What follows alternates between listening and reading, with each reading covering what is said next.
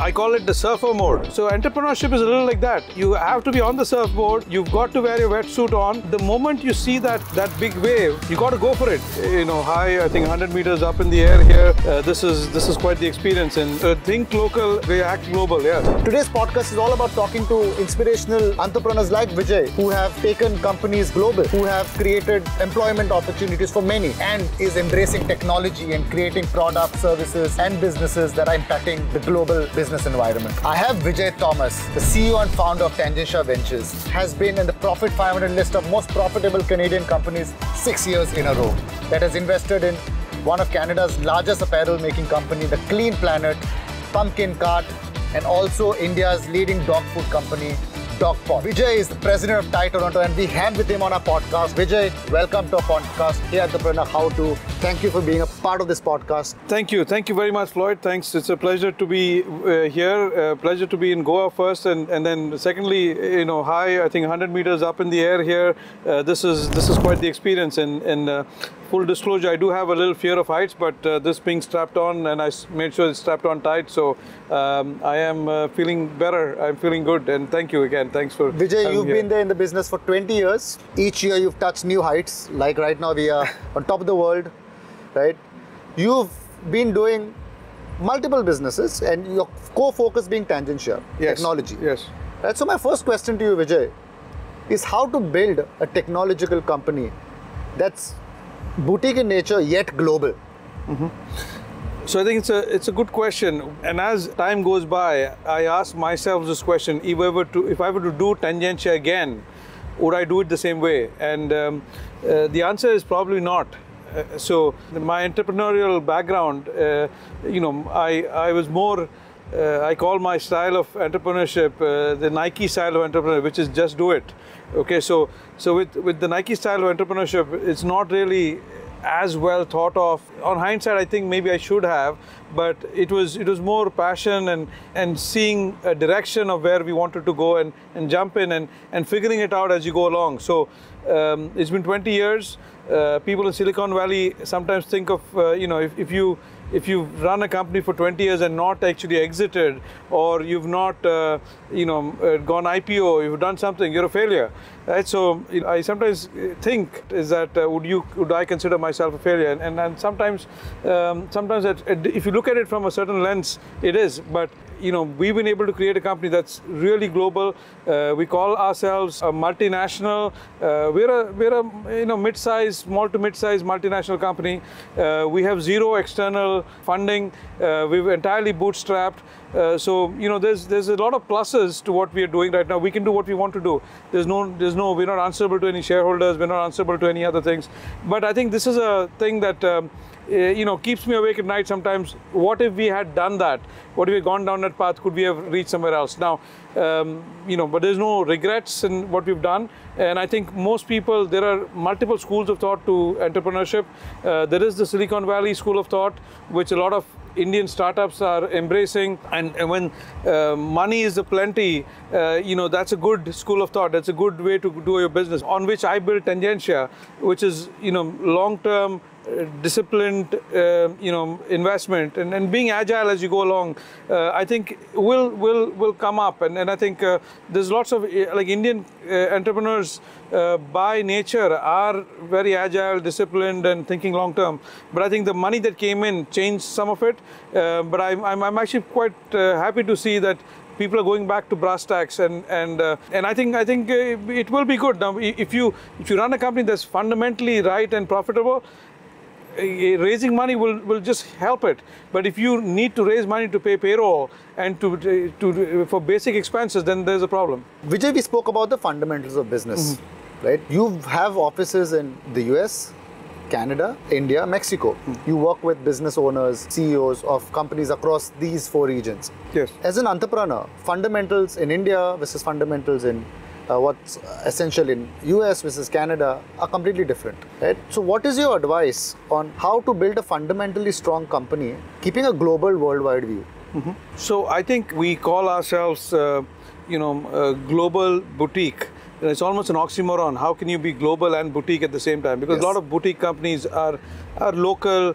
They have a specific understanding of a market, and they do things very bespoke in that market. But by definition, since we're a global boutique, we had to create a global delivery model, and for mid-sized companies, not just for large enterprises. Like the large global software integrators, the GSIs, have been able to do this for very large projects. Tata Consulting Services, Wipro, Infosys, Accenture. But they don't touch projects below, I would say, $5 million or anything below that. So we are able to do those size of projects. We can do projects at $500,000 size with a global delivery model. So how did we go about doing it? One was we started building a governance model, project managers, that are local, business analysts that are local, that understand local businesses. So we have people in each of these geographies that also are part of the project, that can speak the language. And the language is not just, people talk about fluency in language, like in English. I think language fluency, we're talking more about cultural fluency as well. So not just language fluency. Language fluency is easy. You can be in India and know English and think you can speak to a person in the US or in Canada, and they can understand each other and they can feel each other. But I think it goes beyond that. So the cultural fluency is important. And what we've been trying to do, and I think we've succeeded in most part, is to create local companies in all these geographies. So in India, we're an Indian company. In Canada, we're a Canadian company. In the US, we're in an American company. In Mexico, we're a Mexican company. So that is with a tie-in of all these things that work together. But essentially, we are local. So that is the only way to succeed in today's world, is to think local, act global. Yeah. So that's what we do. We think local, though. We definitely think, yeah, or vice versa. You can think it both ways. Yeah. Vijay, one question I think a lot of tech entrepreneurs will be asked today. With AI coming into the picture, how do we build tech companies with AI at the forefront of our growth? Absolutely, I think AI is going to be the future. I mean, the quicker everybody embraces AI, better it is. So either if you're a consumer of technology, if you consume technology or you provide technology solutions, in both of this, AI is going to be a must. So if you're in the market to buy an ERP solution, you're in the market to buy a supply chain solution, if it doesn't have AI today, you're buying something that's going to be obsolete very soon. So if you're buying, so philosophically aligning yourself with the businesses as well. So as a company, we work with multiple customers, and sometimes we have customers who tell us they don't want AI. They don't believe in it. So I've told our sales team, we'll give them what they want, but don't even try to convince them. I mean, they will see the writing on the wall at some point, and they will come. So as long as we keep telling them we're doing this and here we're available, but don't try to push them or force them or do anything. I mean, people will move and they will change. So, but there is early adopters, there are people out there, I think. So early adopters in terms of consumption and early adopters in terms of production, I think should get together, work together closely. So these are early adopters.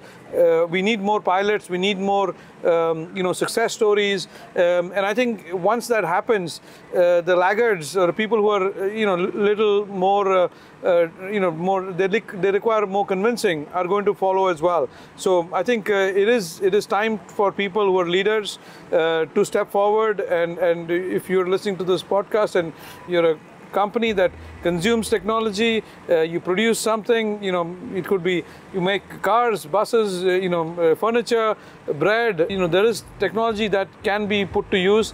Generative AI, huge use cases in every sector and every aspect of the business. Going a step further, we spoke about AI. Yeah. The future is autonomous, as we say, right? Tangentia, you yourself have embraced building autonomous enterprises. To a layman, why should enterprises go autonomous? It's a very good question. So, what we do at Tangentia, we wanted to have a North Star, a guiding guiding star for us. So the guiding star for Tangentia is autonomous enterprise. So what does autonomous enterprise mean? I mean, to talk about automated enterprise. Automated enterprise is automating mundane, repetitive human tasks, and we make that, we automate that. But in most cases, it's not very intelligent. It is just doing. You're taking the human out and getting a software program or a bot to do that work. Now we take that a level further. Today, in an automated enterprise, let's say it's a bank and you have a mortgage application that comes in. The mortgage application can be processed by the bot, but the final approval is done by a human. But the person that approves has probably only been in the bank for 3 months, and somebody's taught them that these are the rules to follow, and you do that, and you approve the mortgage. What if we actually taught an AI model to look at all the approvals and all the people of that same demographic that came and applied over the last 20 years and take a better decision, a more richer decision? So the bank could possibly not have the human and also have a better decision making. So that is, we are going towards autonomous. The business runs on itself, and you need humans to only oversee and govern the autonomous enterprise. So but actual decision making as well as tasks are done automatically and autonomously. Beautiful. We spoke about AI, we spoke about autonomous. Now going back to grassroots, Vijay, you are the president of TIE Toronto. Mm-hmm. Yeah. You have yourself invested in around 4-5 startups or 4-5 businesses.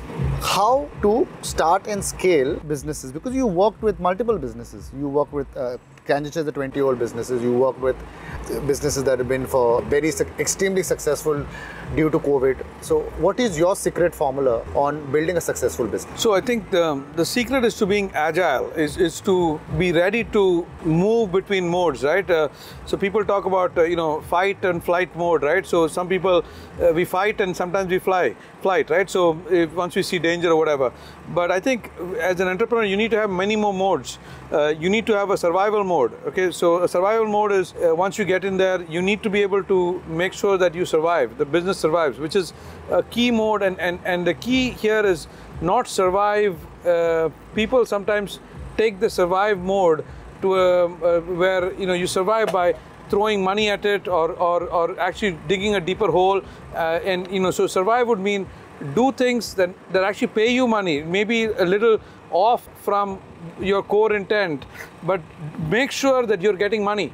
Okay, make sure you have fire to wood to put into the fire, right? So it's key to have that provider mindset when you're in that survival mode. The other one is, I call it the surfer mode. Okay, the surfer mode is, if you've looked at, there's not many surfers here. This is like it's a little bit inland, so I think there's not much surfers. But if you go to further north from here, you go to Anjuna, Vagata, you see some surfers. Now surfers are always in the water. And they're always wearing the wetsuit. They are on their surfboard waiting for the wave.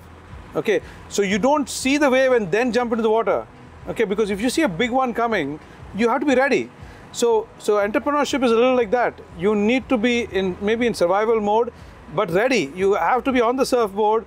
You've got to wear your wetsuit on, and the moment you see that big wave, you got to go for it. Now, at that time, you can't be thinking and doing whatever. So as an entrepreneur, you need to have all these modes in you. And the moment you see that, you jump at it, right? So I think that is what I think has been my success, till today. And also in wherever we've invested and, not so well, I figured out the entrepreneur, the CEO probably missed some of these modes, because you need to be able to, very quickly change modes and do things. And I think there is also this how to scale. I think that's a whole different ball game. Is once you've gone beyond that wave, now how do you make sure that you really go for it? And it's a lot of that is strategy, making sure your product offering is really precise. You understand your market very well. It can't be let's just try this out.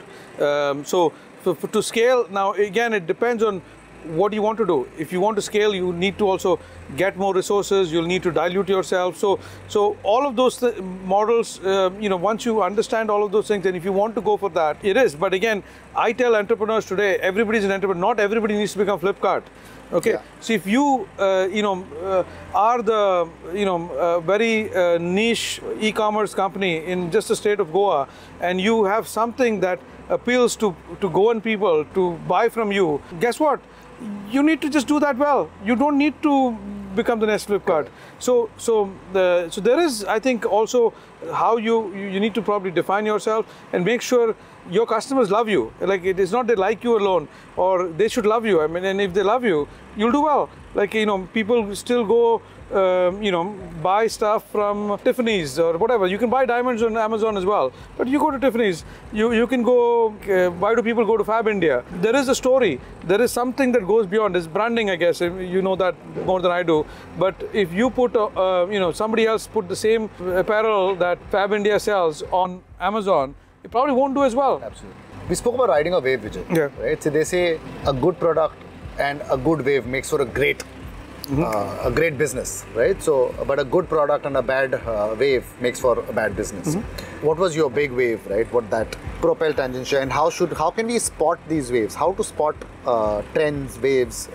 Because that's 95% of the business is the wave. Yes. So there is a lot of waves, I think, overall globally. Today, the AI wave, or people call these as very compelling, like a groundswell. Like, some of them are beyond waves. It's the huge things. Like, one is digitalization, right? Globally, digitalization is a big wave. It's going to happen or not? Yeah. It is going to happen. ESG, okay, the environment, climate change. That's a big wave, right? So if you want to ride that wave, you've got to go all in. I mean, it is happening globally. There's a lot of there's a groundswell in favor of that. So if you come up with any business that's in the sustainability space, you will do well. AI, which is, again, I call it under digitalization. There's another space which is the consumption of the middle class. Now, if you can come up with something that you can satiate the needs of the middle class globally, right, you're king as well. So if you can do that, so these are fairly big. You had one wave, right? During COVID, you invested in a apparel company. Those were probably not such as large groundswell, but we invest in a company. Believe it or not, we invested in a laundry business. Okay, the laundry business, and then there's a story behind why I invested in it, and it was some of it was not strategy, but I kind of got forced into investing in it. But the laundry business, not many people know of this. They also do darning, and they fix clothes, right? They repair clothes. The laundry business also repairs clothes. So when COVID hit, somebody went to this laundry and said, can you make masks, cloth masks? And they said yes. And then I got involved with them, and I said, if you can make masks, you can probably make gowns as well. So, and then we found out who needs gowns, and we, one thing led to another. We found people wanting gowns. We found, the government of Canada needed gowns, and we went and got a big factory, 35,000 square feet factory. We were employing 250 people, and within 1 year, we became the largest manufacturer of isolation hospital gowns in Canada. So we went from $0 to $10 million in revenue in 1 year, and wow. and it's great. I mean, our bank said we started as a SMB, small business, and they said this is the fastest anybody has made it from SMB to corporate in 1 year. Now that's a story, right? It's a story. Now it is a good story, but again, it was not a groundswell. Okay, so and full disclosure, the company we had to shut down because guess what? There is no COVID anymore. We tried to pivot, and this was a very big learning. This is something that I want to let people know as well. Until that happened, I had only seen success. I'd only seen success. I'd only seen in everything you did succeeded, right? And it was good. I kind of feel you're infallible. You can do anything. But once this happened, we fell flat on our face. We tried, pivoting to doing Make in Canada fashion. We started making some T-shirts for Drake, Ovio, which is his brand. So we got some good customers, but we didn't get enough to feed the fire. I mean, we had a too big a factory. Rents went up almost double because Amazon was buying all factory and warehouse space. So lots of headwinds happened all at once, and we had to shut down, and it was not a very from extreme success. Yes, yeah. But again, on hindsight, when that happened, I was like, man, this is really bad, and because the banks came after us, it was quite a bad place to be. But I think now I look back at that and say, whatever doesn't kill you makes you stronger. So I'm looking at it glass half full, and I think it is. But I think entrepreneurs need to be open to failure, and that's something that we don't teach ourselves. We don't teach ourselves even in school. What happens if you fail? How do you lift yourself well, or how do you even embrace failure? I mean, it's not, and then I think it's a so thing. How to embrace failure? Good question. So that's how do you embrace failure? I think, and I learned this the hard way as well. One is to acknowledge that it could have happened, right? It was not something that we could have prevented. We always look back and say, what could we have done differently? But that's water under the bridge, and it's already done. Like I was at the cricket match in Ahmedabad, right? So half the stadium walked out when we were at India was at around Australia was around 200, right? So I was telling people, hey, it is a game. It could have gone both ways, and it's probably going the other way, away from what we wanted to. But we've got to embrace that. We've got to stay. And I convinced all the people that I went with to stay till the end. And I said, let's do this. I mean, it is what it is. But we've got to embrace the inevitable. And I think sometimes it is because if not, you're going to force yourself to do things that might not actually work out. I mean, and when to throw in the towel is also important, right? So there is, I think, we kind of also get people to say, just keep fighting, right? Keep fighting forever, right? I mean, it is not, there is no shame in failure. So people should say, hey, we failed, and we can go on to do something else, but we failed, and I think the bigger part here is, at some point, you've got to get investors and partners who are also investing in you, and this is really, really important. I want to say this out very clearly, because there are people, we sometimes invest in companies, and we're taking risk capital. If we're taking equity, it's risk capital. So I've seen people that invest in equity and then ask for the money back. I'm like, hey, you've chosen the wrong investor. You should not get an investor that doesn't understand risk capital. So so sometimes people do friends and family rounds of. So friends and family, I think, is a very dangerous round, because they're actually giving you out of love. So you're almost indebted to them to give it back, because it doesn't matter if you fail. Failure is not an option for them. So either then you either take it as debt or make sure it's tied in somehow other way. But I think either you got to make sure that you got the right partners on board, because I've seen this, and as an entrepreneur, you need to fight back, okay? And especially in India, it is in India, and I say this because we have a couple of startups invested in India, some companies that we've bought out in India, a company that we bought out in India 2 years back. The founder of that company said, I promised some people higher returns, and I asked him, is that debt or equity? He said equity. And he says, I am now paying them money. I said, are you crazy? That's equity. There is no need for you to pay them. But he said, but I promised them. So that was a mistake. Don't make promises that cannot be kept, or in equity, there's always the chance of, super success, and there's chance of failure as well. But if it fails, everybody fails. All your equity investors fail. Now the debt guys can go back and get something, whatever, part of the furniture or whatever, but I think this is very key. Absolutely. So Vijay, you spoke about bringing the right partners, yes, bringing the right team in. You yourself have built a team, an army of very passionate employees at Tangentia. You also voted one of the best places to work in.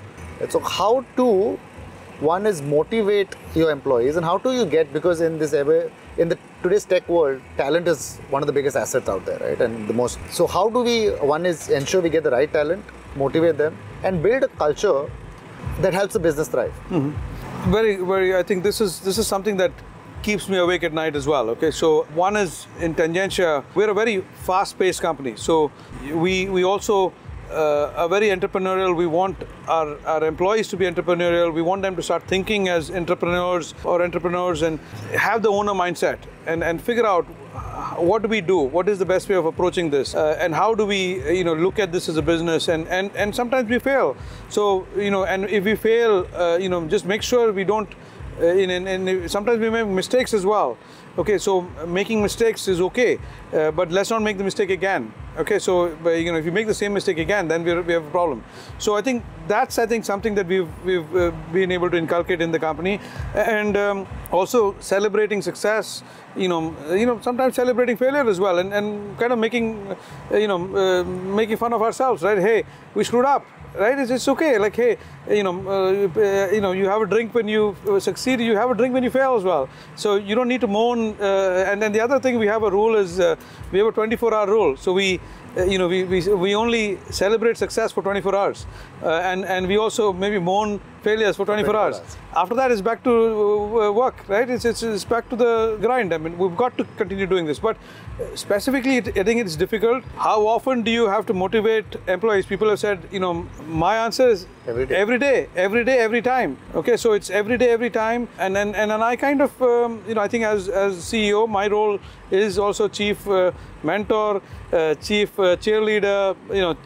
So I think it is a lot of those kind of things that on a daily basis. But I think we've also hired the right people. Sometimes we also hire the wrong people.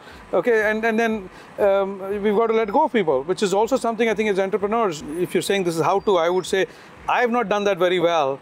But I think people should is hire slow, fire fast. Okay, so if you're going to have a mantra or rule, that's one there. I mean, hire slow, fire fast. Okay, and this is something that I've been trying to, learn this myself. It takes some time. It's maybe a cultural thing as well, and I've not, I must confess, I've not been as good as this, but trying to get better. Some great mantras, some great nuggets of information by Vijay. We just spoke about celebrating wins, celebrating your failures. Very few entrepreneurs celebrate failures, right? That's why we've created a podcast like this, to celebrate entrepreneurs like Vijay, entrepreneurs, the real heroes of the economy, heroes that have seen extreme success, have seen failures, and celebrate all of it, right? So if you like what you're hearing, you like what you're listening, don't forget to follow, like, subscribe. Vijay, you've been a true hustler. Everyone knows Vijay. Vijay is the guy who will travel for 24 hours, not sleep, go into a meeting, continue working, work the whole night again. So, you've been doing the hustle for 20 years now with Tangentia. Right? How to motivate, what's the advice you have for entrepreneurs to, how to motivate themselves and keep yourselves, at the hustle mode? Right? So, 20 years hustle, how to keep yourself motivated? One is, I think you have to listen to your inner self. I try to read up on stuff, do I know about ikigai, do I know about work-life balance, do I know all that stuff? Absolutely, I know that. But I've kind of looked at it and said, I think everybody is going to find their own work-life balance, right? Work-life balance is not, I work 9 to 5, I shut off, and then after that is life, right? This is a very traditional view of work-life balance, and I think it's redundant. I think Narayana Murthy got a lot of flack for saying people have to work 50 hours, I think. Now, I don't know what people say. I work 80 hours a week. Okay, so I work 80 hours a week, so give me, flack for that. I mean, but I think if you're passionate and you like doing what you're doing, it's not work. So I enjoy what I do. I'm enjoying what I'm doing right now. So would I put this under work or play or life, right? So so I think I look at this more as a work-life continuum. It's a difficult concept to explain, but I think, and thanks to my family as well, they've embraced this work-life continuum, because we sometimes go on vacation and I'm taking calls. Okay, but they understand as well that the vacation happens because I can do this. Otherwise, if I do the work-life balance, I would not be able to travel. Okay, I can do this. I can take a call from anywhere in the world. There is a picture of me. We were actually driving a boat on Lake Como, and I took a whole half-an-hour call on Lake Como, and I got my son to hold the steering for some time. But it is what it is. So, but the fact that, so I think this is work-life balance, not in the traditional sense, but the fact that people can do some of these things. Wow. So we just redefined work-life balance to work-life continuum. I have one question for you. Tangentia has been is known as a brand globally, right? Let me just read out a few of the awards that you have won, because it's quite a list. Automation Anywhere MVP, IBM Tech Data Partner of the Year, Digital Experience Winner, BFSI CTO Summit, CIO Review, 20 Most Promising Retail Providers, Automation Anywhere, Excellence in Business Process Automation, Inc. 5000 list of faster growing companies, Microsoft Top 4 Powerhouse globally. This is a long list of brand recognitions that you have. In simple terms, step by step, how to build a powerful brand? Yeah, again, it takes time. You need to have success. One is you need to have done something good, and then you need to let people know that you've done something good. So the brand also need to have some kind of substance. Okay, so there's a little bit of branding that you can do to kind of say, this is where we want to be. Okay, this is where we want to be, but then you need to back that up. Okay, so with quality work. So what I think we've been able to do is kind of show the vision. We want to be one of the leading autonomous enterprise solutions company in the world. Okay, so we put that out there. We talk about it. We let more people know of it, and we're evangelizing that. But as we evangelize, we also said, hey, we've done this for this company. We've done this for the largest, retailer in India. We've done this for the largest beverage alcohol company in the world. We've done this for the largest oil and gas company in Canada. So as we say all these things, I think it gets people's eyes open. We've truly have built, success stories or I would say battle stories. I almost call them battle stories because there's a lot of scars from having done these things. This was not all roses around the way. So a lot of this were really battles that we had to do to deliver things and ensure that things were done on time and on budget and make sure the customers were happy. Having done all of that, I think we can actually say that we can do this and we can deliver. So I think that actually adds to the thing. And then I think once you got a couple of recognitions from people like Microsoft and IBM and Automation Anywhere and some of the other partners of ours, that kind of lends itself. So Neto and at some point I think we're still a long way off from being as big a brand as we want to be. But I think we're building, at least in the right circles, people know of us, and I think it is still a long way off to where we want to be.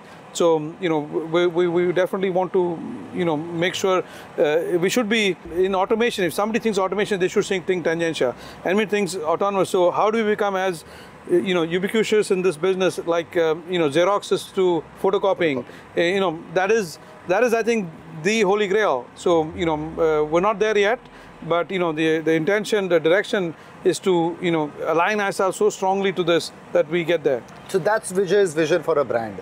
Have a strong mission, okay, get known to be the autonomous player, biggest autonomous player in the market, and have proof, right? Because Vijay, through his projects, have delivered commendable results in the autonomous space. And last but not the least is, how can we craft a compelling roadmap to become ubiquitous within this industry, right? So I think, Vijay, before we sign off, I have one last question.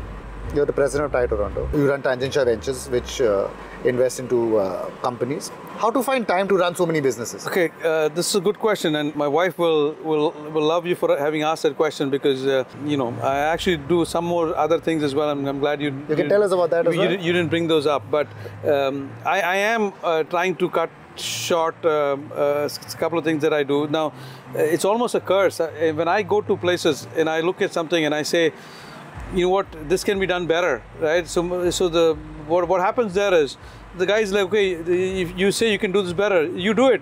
So inevitably, if I get involved in something, within a year, they make me the president of that thing. So it is a little bit of a curse, but it is.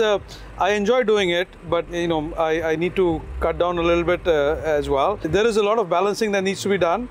And I think at some point, as I start getting involved in slightly bigger things, there is the time commitments are a little higher, and the impact that you can make, I think, is higher. But I'm slowly looking at places where I can make an impact, but can other people make an impact there as well?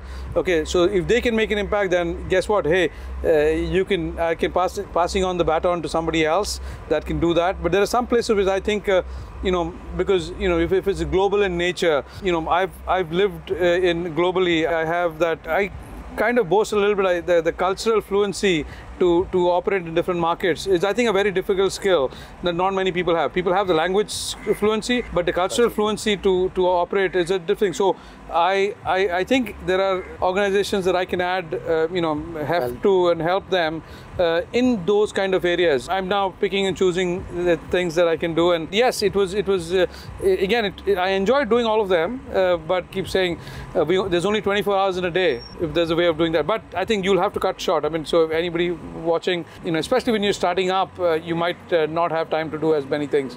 So be cognizant of that, and only spread yourself as thin as you can. But absolutely, if you like what you're hearing, you like what you're listening to, do not forget to show us some love, share, subscribe. Hey Entrepreneur How To with Floyd. Thank you, Vijay, for coming on the podcast.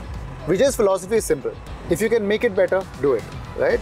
Through Tangentia, he's making businesses better through technology. Through his investments, he's making dog food better. He's making a cleaner planet through his apparel company.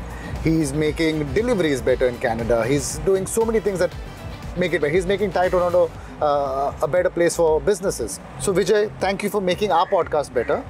And I'm pretty sure everyone watching this has been inspired, and everyone watching would have taken some inspiration from Vijay on how to grow your business, right? Hustle is the name of the game. Thank you, Vijay, for being part of our podcast. My name is Floyd Tavares, co-founder of Branding Consulting, a brand consulting firm. Do subscribe and show some love. Thank you very much.